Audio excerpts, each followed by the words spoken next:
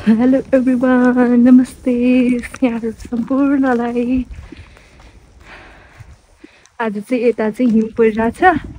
यो हिउँ चाहिँ मेरो लाइफकै फर्स्ट एक्सपिरियन्स हो होइन। यस्तो हिउँ भएको छ मेरो ज्याकेटमा, हिउँ यस्तो फुरुरु मैले पहिलोचोटि फिल गरिरहेको छु क्या हिउँ परेको कस्तो हुन्छ भनेर। किनकि अब म जन्मेको ठाउँतिर चाहिँ हिउँ पर्दैन होइन, पछि कतै गएर चाहिँ खेलेको थियो, तर यस्तो परेको चाहिँ मैले फर्स्ट टाइम फिल गरिरहेको छु। मलाई चाहिँ एकदम इन्जोय, कति रमाइलो लागिरहेछ क्या फर्स्ट टाइम भएर होला।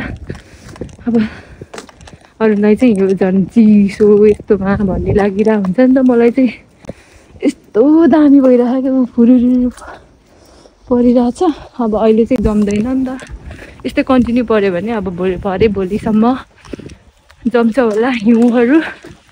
मेरो त पुरै सेतामै भए हिउँले, माई गड। कामबाट फर्केर आएको होइन, वाउ मलाई त क्या रमाइलो लागिरहेको छ यार। टोपी सोपी सबै लगाएर गएको थिएँ नि त, नलाएको भए चाहिँ मलाई अलिकति चिसो लाग्थ्यो। सब कुरा लगाएर सेफ्टीमा छु, सेफ्टीमा। अब रुम पनि आइपुग्यो, क्या मजाले हिउँ परिरहेको फुरुरुरुरुरु। वाउ, फर्स्ट एक्सपिरियन्स होइन। यस्तो आमा रमाइलो लागिरहेको भाइ मलाई यस्तो हिउँमा। पहिलोचोटि फिल गरेँ या मैले कस्तो हुन्छ हिउँ परेको पर्दा भनेको यस्तो हुँदो रहेछ है। हिउँहरू वाउ कस्तो मजाले उड्दै आएको।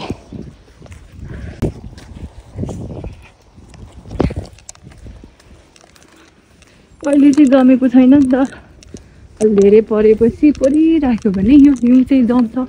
यहाँतिर अलि अलि अलि अलि अलि थोरै थोरै थोरै, यहाँतिर अलिअलि सेतो भएछ। वा क्या रमाइलो लागिरहेछ भाइ। आज चाहिँ 2024 जनवरी 13 तारिकको दिन चाहिँ होइन, मेरो नयाँ वर्षको बेला नयाँ अनुभव हिउँ परेर हुरुरुरुरुरु हिउँ परिरहेछ। वाउ कस्तो रमाइलो लागिरहेछ भाइ।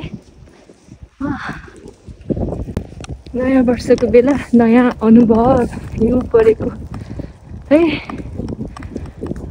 By by. हेर्ने मान्छेहरूलाई चाहिँ चिसोमा भन्ने लागिरह होला, तर मलाई चाहिँ फर्स्ट भएर होला। ल मेरो घर पनि आइपुग्यो। घर आइपुग्दा हिउँै हिउँ, घर आइपुग्दा पुरै। ओ माई गड, बाई बाई।